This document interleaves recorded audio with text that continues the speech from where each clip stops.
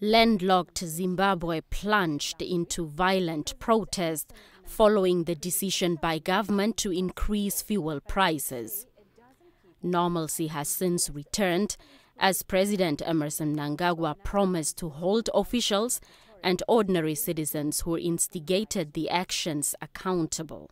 Calls for intervention on regional level were, however, made.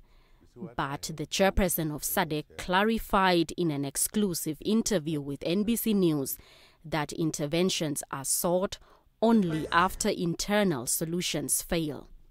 You see, what I have done as a chairman is to establish personal relationships.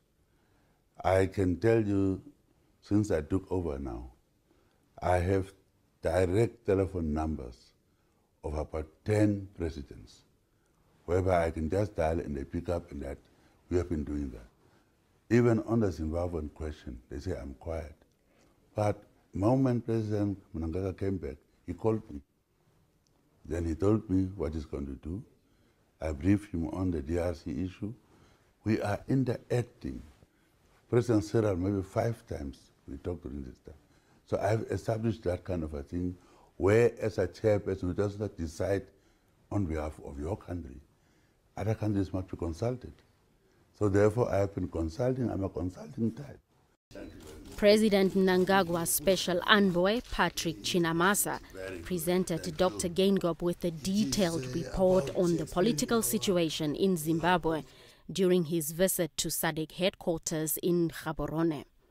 Meanwhile, SADC will continue to monitor the overall security situation in the region as a number of member states will face elections this year.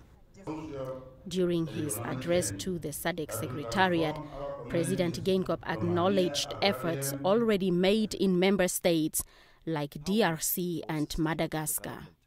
Therefore, we had, for the first time in 60-something years, in Congo, a peaceful transfer of power from one president to another one. That's a big achievement. So in this regard, I wish to recognize the dedication and leadership of His Excellency Edgar Chagwe Lungu, President of the Republic of Zambia and Chair of the organ, as well as the personnel in regional structures who play a crucial role and continue to assist in ensuring that the region remains peaceful. Those efforts have contributed to demanding deepening of democracy and good governance in the region, leading to the establishment of robust processes, systems, and institutions. Today's Africa third wave leaders we have to deal with processes, systems, and institutions. Not individuals anymore. Presidents must be presidents, the third wave ones. They are not the extraordinary personalities. Founding fathers were. But what we have to do is to deal with processes. Electoral process must be foolproof. Governance processes and systems must be inclusive. And if we can have that right and have institutions, the courts, that in case of dispute, you go to that.